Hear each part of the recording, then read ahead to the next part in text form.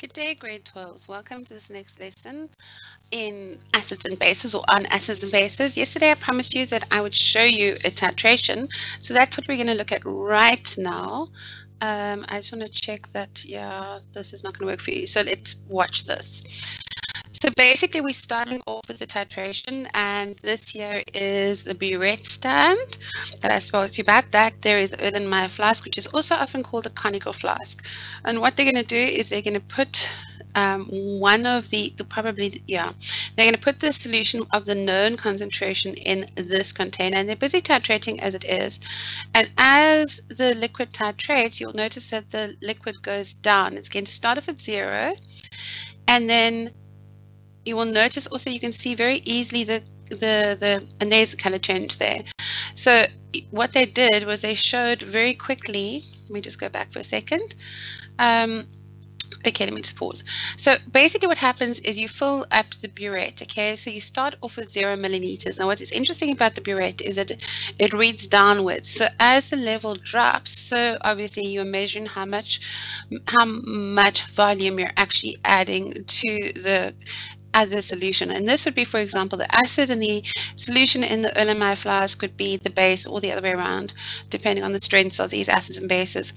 And then what happens is that at the end point, the titration, there will be a color change. So at the moment, they're using something that is clear, and it goes a pink or purple. So I'm tempted to say it's phenolphthalein, but I might be wrong. So you can see there's the color change there, okay? And they've measured it, and they say, okay, 46.02 milliliters. And guys, a milliliter is the same as a cubic centimeter, so that makes it very easy for us to convert. So 46.02 milliliters of this was added to the other solution, and from that you could actually then calculate the concentration of the unknown solution. Don't have to worry about that too much, okay? So they're just measuring the temperature to show you that it's an exothermic reaction. And what's quite cool as well is they've got an automatic magnetic stirrer, which is very cool. Okay, so that's all you need to know about titrations at the moment. So yeah, okay, so that's what a titration looks like. So now we need to talk about questions, about these questions, these exam paper questions. So the first question is about the KW, which is the same as a KC, except with respect to water.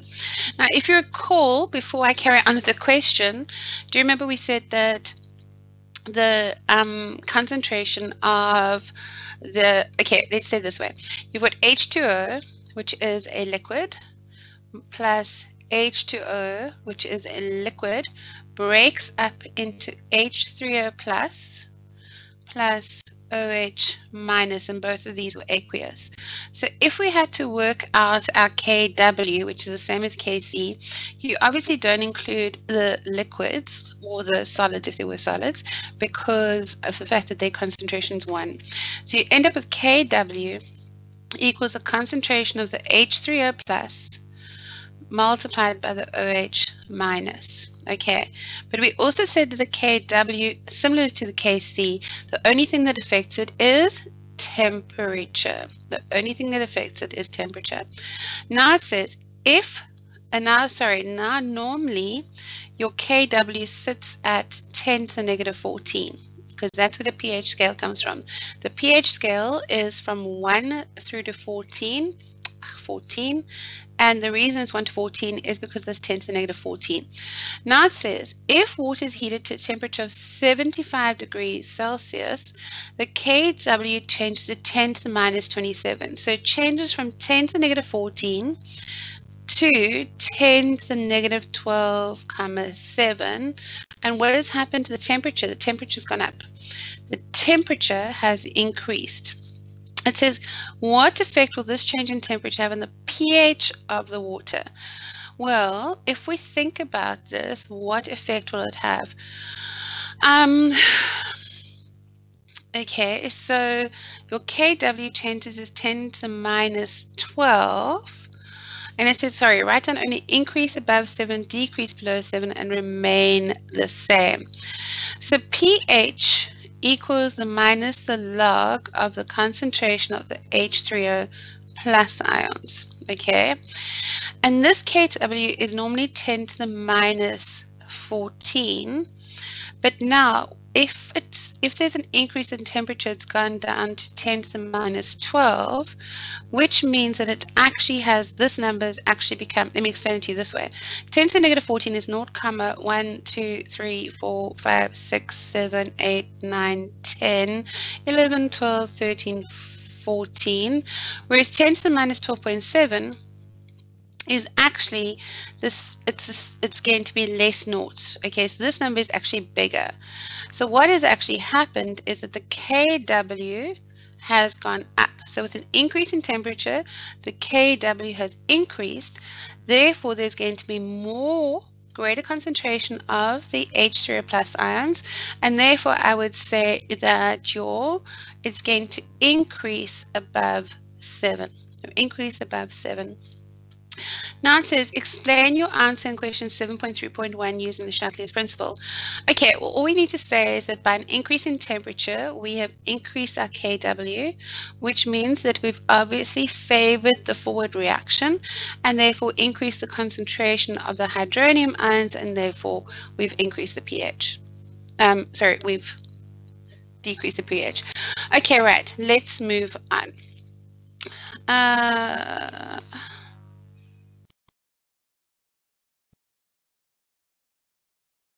Sorry, I misspoke.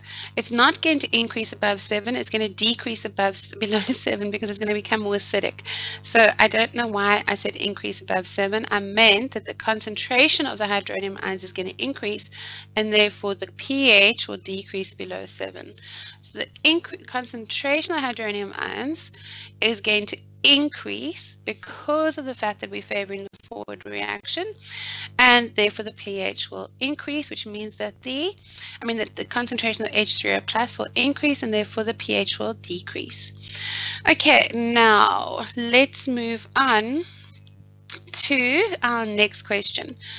Okay, so the next question says anhydrous oxalic acid. Anhydrous oxalic acid is an example of a diprotic acid, and thus ionizes in 2 steps as represented.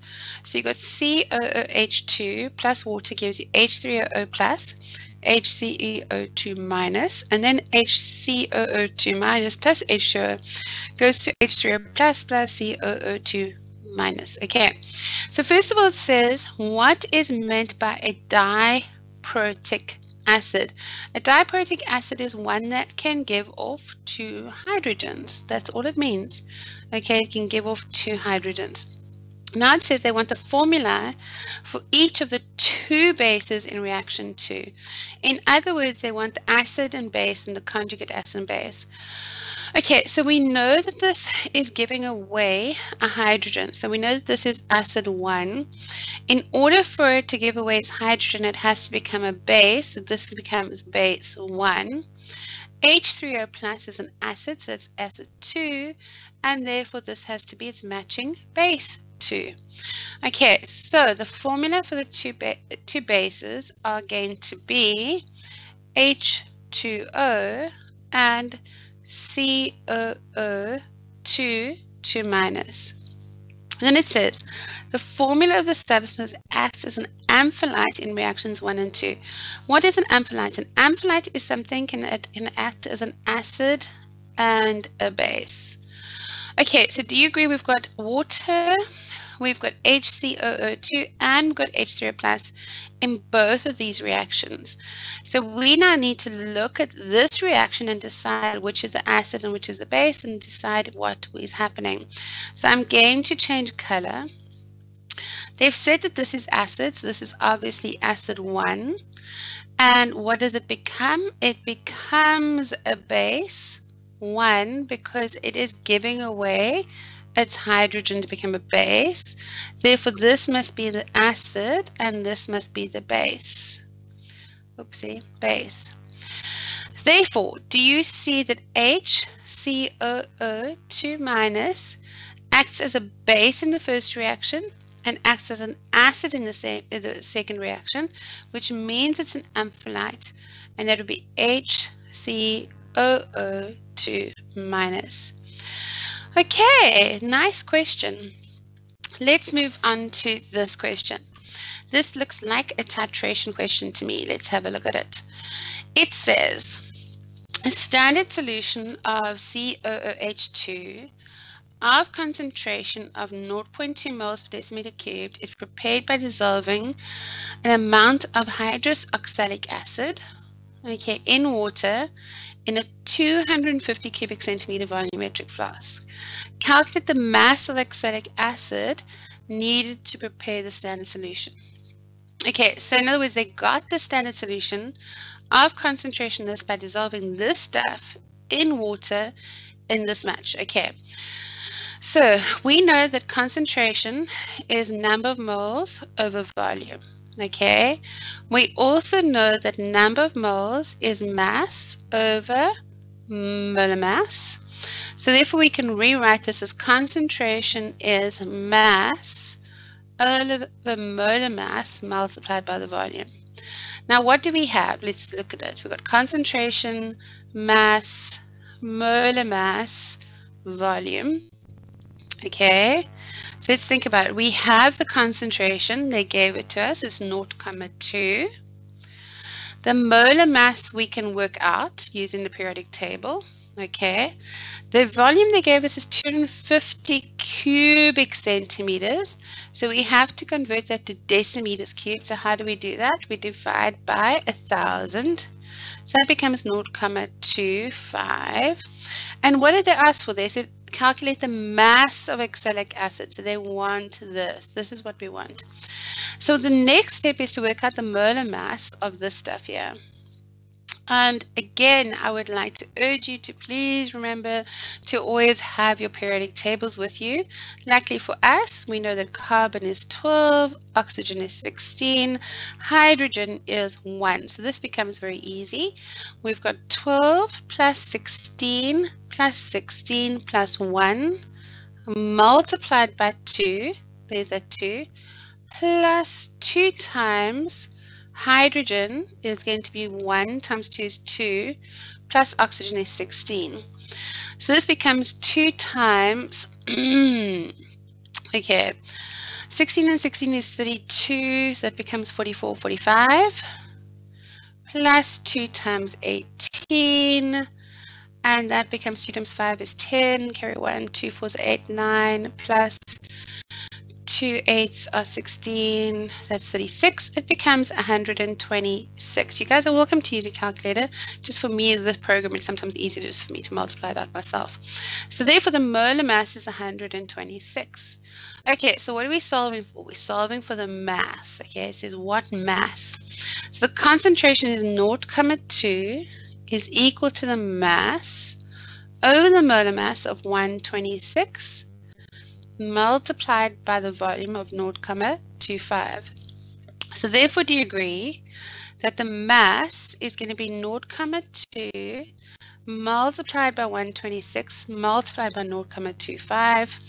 So let's pop that into our calculators. And what do we get?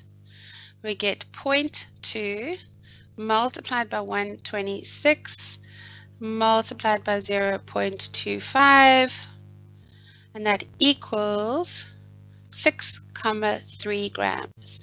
6,3 grams. And guys, please remember your unit.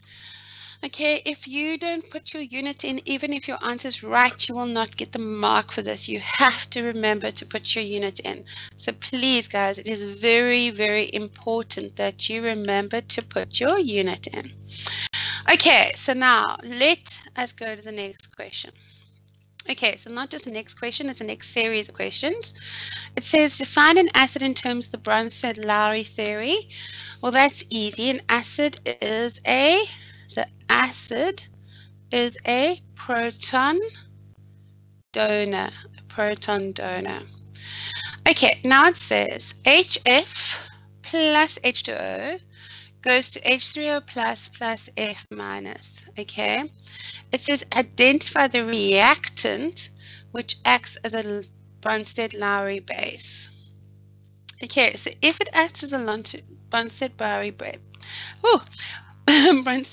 base, then it will have to accept the hydrogen, okay? So let's think about this. What is happening, okay? Do you agree that HF is an acid? And therefore, it's giving away its hydrogen to the H3O plus to become a base 1, which means this is acid 2 and this is base 2. Okay. So now, in other words, H3O plus gave its hydrogen away to fluorine to become water. So that's perfectly correct.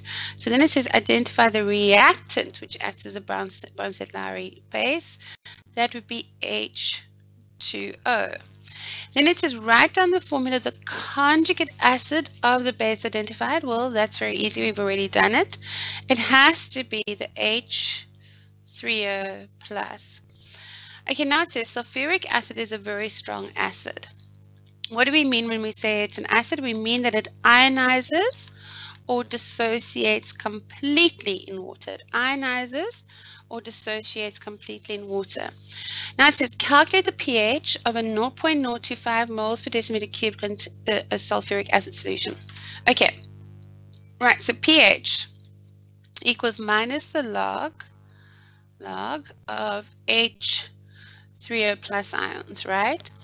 So do you agree that when we dissolve this into water, it gives off, when we dissolve sulfuric acid off, but it's a strong acid, so it means that it completely dissociates. That means that H2SO4, when it dissolves in water, is going to give you 2 H pluses plus SO4 2 minus.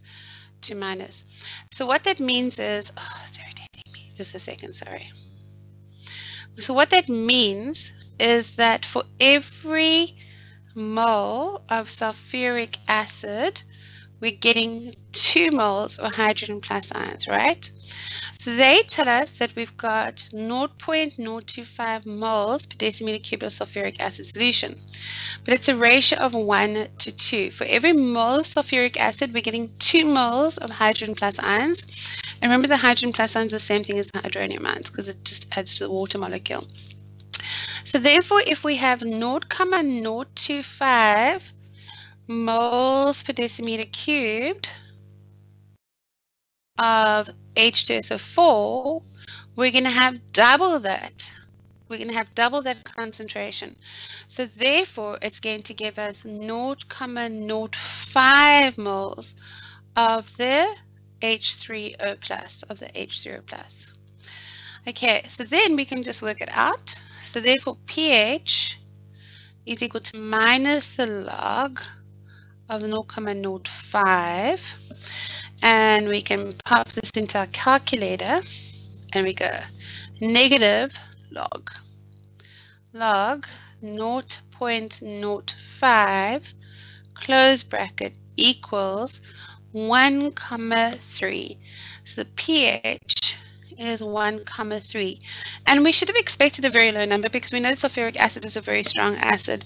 So that makes sense. Okay, that makes serious sense. Now it says a certain solution X has a pH of 12.8. Which of these ions, hydroxyl ions or H plus ions, is in excess? Well, if you think about it, the pH of 12.8 is quite a basic solution. Okay, let's think about this. Our pH scale goes from 1 to 14. Okay, 1 to 14. 7 is neutral. Everything on this side is acidic. Okay, and everything on this side is basic. And if it's basic, it has extra hydroxyls. So therefore, if it's got a pH of 12.8, which one of the ions is going to be in excess? The hydroxyl ions. Okay, not too bad. Then it says acetic acid is now added to the solution. Is the pH of the solution going to increase, decrease, or remain the same? Well, This is obviously a base, and we're now adding an acid. So what's obviously going to happen to the pH is that it's going to decrease because it's going to go closer towards the 7. This is basically a neutralization that's going to be happening here. Right, now, a learner accidentally spills 15 cubic centimeters of 0.4 moles per decimeter cube sulfuric acid solution in the lab. Okay, he adds 25 cubic centimeters of concentration 0.2 moles per decimeter cubed of sodium hydroxide to the spilled sulfuric acid in an attempt to neutralize it. So he's taken a strong base and he's added it to a strong acid, and he's hoping that it's going to form sodium sulfate plus water. And it says, show by calculations that the addition of the sodium hydroxide solution will not neutralize the sulfuric acid spill. Okay, so let's think about this. What do we got? We've got, I like to write it out. So we've got H2SO4 plus 2NaOH goes to Na2SO4 plus water, 2H2O. Okay. What have we been given? We've been given 15 cubic centimeters of this. We'll worry about units in a second.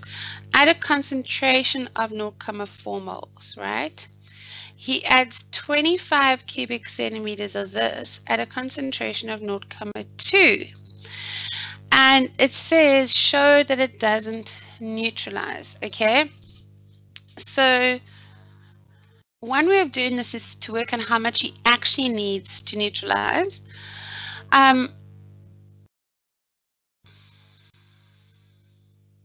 So one way is to work out what we actually need to neutralize. So do you agree? We could say we've got the formula that Na, sorry, let me just fix that. We've got the formula that Na over Nb equals CAVA over CBVB. That's the formula they give you on the formula sheet, okay? So now we know the number of moles, and the number of moles of this is going to be a ratio of 1 to 2, 1 to 2. What we're going to do is we're going to see if this amount here, okay, the 25 cubic centimeters, is enough to neutralize the sulfuric spill.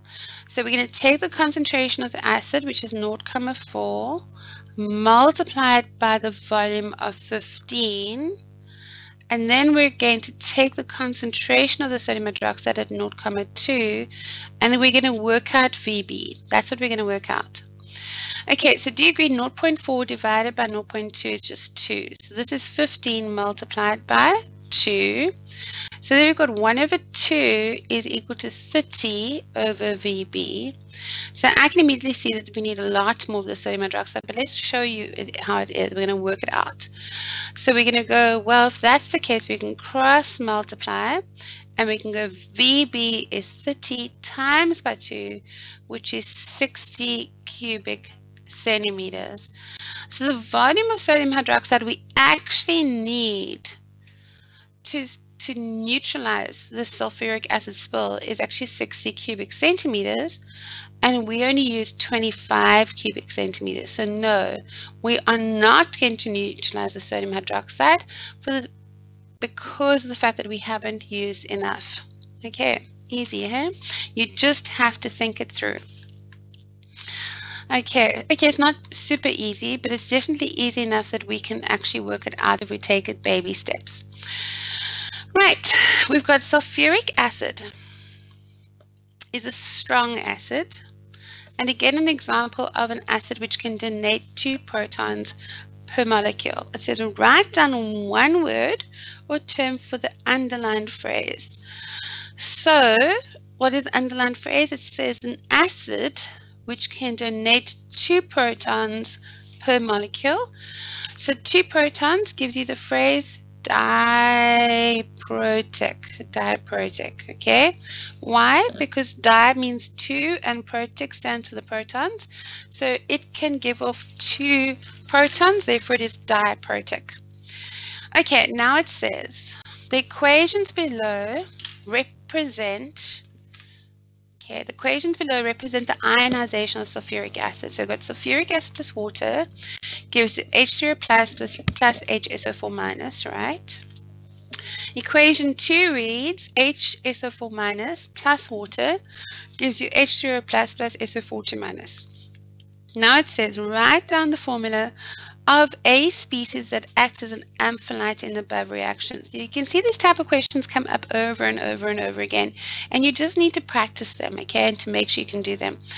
So in order to work this out, what is an amphiolite? An amphiolite is something that works as an acid or a base. It can be both, okay? So they obviously want one that is working as both. And now see there we've got sulfuric acid, water, and H3O plus. No, for the first reaction we've got H2O, H3O plus, and HSO4 minus. In this reaction, we've got HSO4 minus, H2O, and H3O plus. So those are all the same. So we're actually going to work out what the acids and bases are in both of these reactions, and then we can work out which one's the amphiolite. Okay, so we've got that this is an acid because they tell us. I mean, sulfuric acid is obviously an acid, and an acid gives away its hydrogen to become a base. That's B1. Obviously, if that's a base, then this is going to be an acid, so that's A2, and then this is the base. All right. Now, let's look at HSO4 minus, So let's look at this one. In this one, this is still the acid, okay? And it gives away its hydrogen to form SO4 minus, that's the base. This, therefore, is still the acid, okay? That's SB2, and gives away its hydrogen to this, therefore this is the base. Right, so we need something, so do you agree this water is a base here and a base here? The H3O plus is an acid here and an acid here, but the HSO4 minus is a base in the first reaction and an acid in the second equation. So therefore it is an amphiolite. The correct answer is HSO4 minus. In grade 12s, you need to be so careful. When they ask you for the formula, you have to give them the formula. When they ask you for the name, they have to give them the name. Do not give them the name when they ask the formula, and vice versa. You will get it wrong. Okay, you have to follow the instructions. Now it says write down the name of the conjugate base of the hydrogen sulfide ion. Okay, so this is the hydrogen sulfide ion. Its conjugate base is sulfate. Okay, and no, that isn't a typo on my part. Remember what I said to you? Apparently the International Organization or National Union of People in Physics and Chemistry have decided that in their wisdom that sulfate can now or should be now be written with an F instead of a PH. So sulfur is with an F, sulfate is with an F, okay? Admittedly, there are lots of people and lots of teachers that are still writing with a PH. There's no problem with that, but please understand that your textbooks from now on will start being printed with an F. Okay, let's move on. Okay, now we're getting to titration. It says a learner, I just want to check if I did all the questions on that one. Yes, I have. A learner adds an impure sample of sodium carbonate into a flask containing 50 cubic centimeters of hydrochloric acid solution of pH is equal to 0. Okay. The hydrochloric acid is in excess. It means it's got more than enough. The balanced equation of the reaction takes place. You get sodium carbonate plus hydrochloric acid gives you sodium chloride, carbon dioxide, and water. It says calculate the number of moles of hydrochloric acid are present in the flask. Okay, so it says, let's go through this. A learner adds an impure sample of sodium carbonate into a flask containing 50 cubic centimeters. So this stuff here is going to have the sodium carbonate, okay? So this stuff here is going to be Na2CO3 into a flask containing 50 cubic centimeters of HCl, which has a pH is 0. The hydrochloric acid is in excess, okay? The balance equation for the reaction. Calculate the number of moles of hydrochloric acid. Okay, so we know that pH equals minus the log of the concentration of H3O plus. Okay, just bear with me for a second. We also know, so we know the pH is 0, right? So we know that 0 is equal to minus the log of the H3O plus ions. But then if you basically swap it around, you get H3O plus, concentration of H3O plus ions is equal to 10 to the 0, right? Which equals 1. So therefore, the concentration of the hydronium ions is 1 mole per decimeter cubed. Okay, so what was the question again? It says calculate the number of moles of hydrochloric acid present in the solution. So we know therefore that if this has a number of moles is this here is going to be 1 mole. Okay. So then it says therefore HCl has got a concentration of 1 mole. So we got concentration is number of moles over volume. The concentration is 1. The number of moles is what we're trying to find out. It says calculate the number of moles of hydrochloric acid, N. The volume is going to be 50 cubic centimeters. What's wrong with cubic centimeters? It should be decimeters cubed. So it's going to be 50 times by 10 to the negative 3. Therefore, N is going to be 50 times by 10 to the negative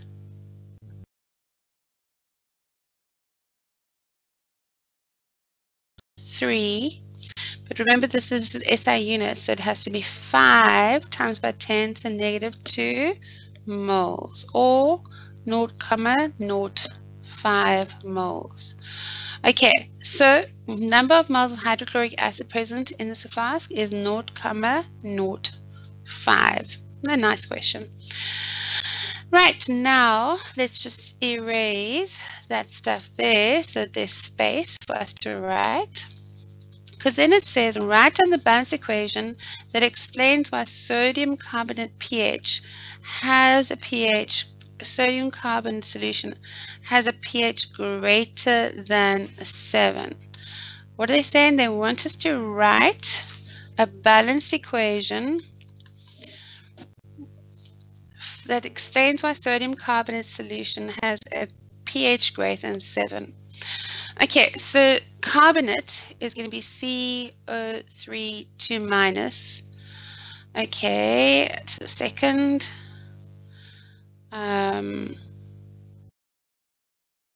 Okay, so CO3 2 minus, that's the carbonate. We're going to add water.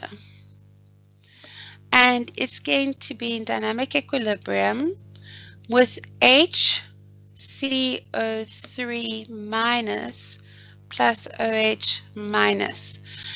What's happening here is that the carbonate ions is an acidic ion and the water is acting as a base. Is it? No, it's not. The water is acting as an acid.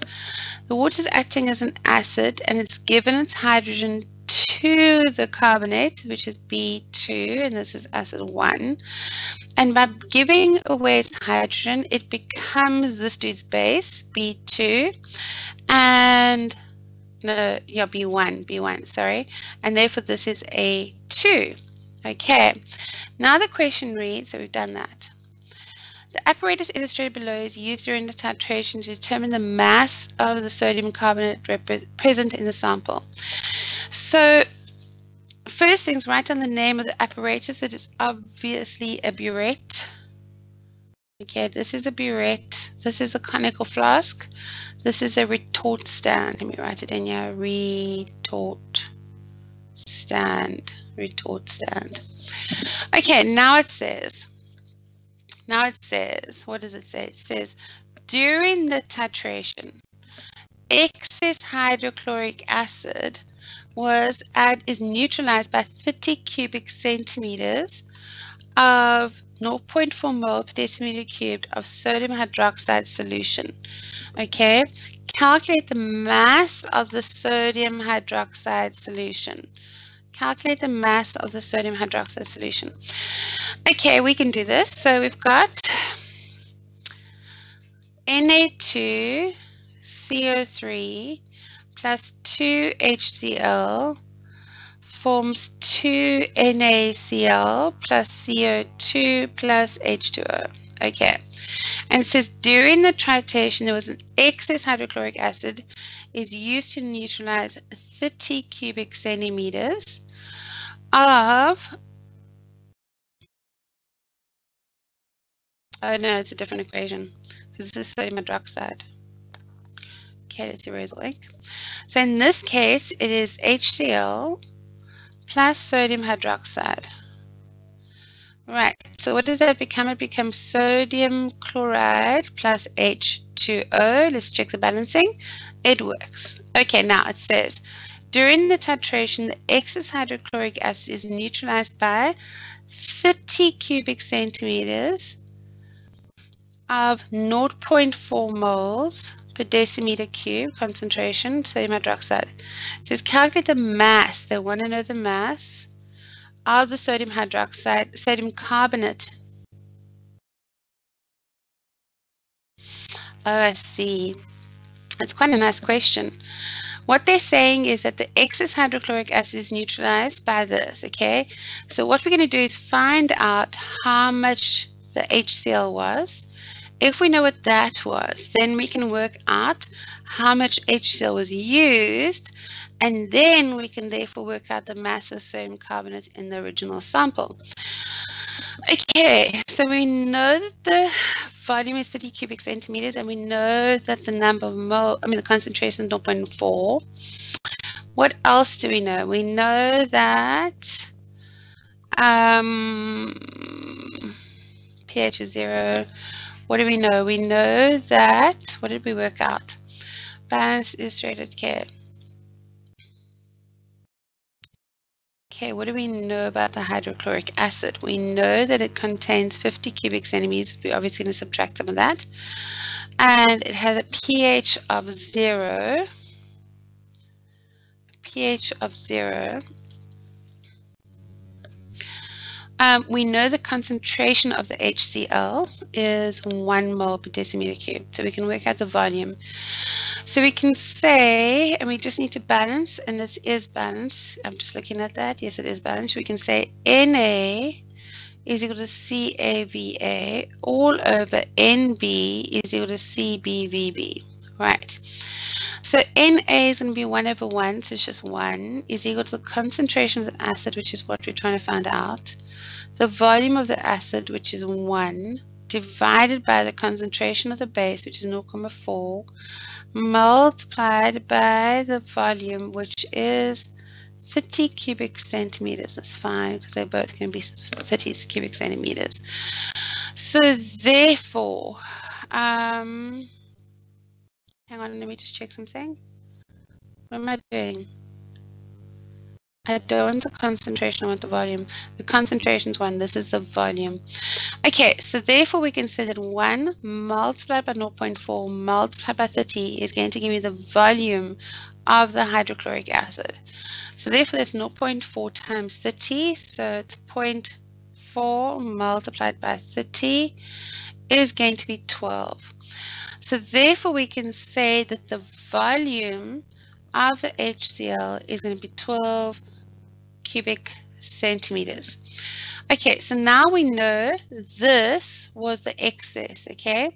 Now it says during the titration, the excess hydrochloric acid is active. So now we know we used 12. Okay, so now that means that we had originally 50 cubic centimeters, but we've got 12 left over. So what did we use in this reaction? Do you agree that we used 50 minus 12 cubic centimeters of HCl. So 50 minus 12 is 38. So therefore, we now know that we have used 38 cubic centimeters of the HCl. And grade 12, that's as far as we're going today. We will carry on with this nice question in the next lesson, which is on Monday. Have a great weekend.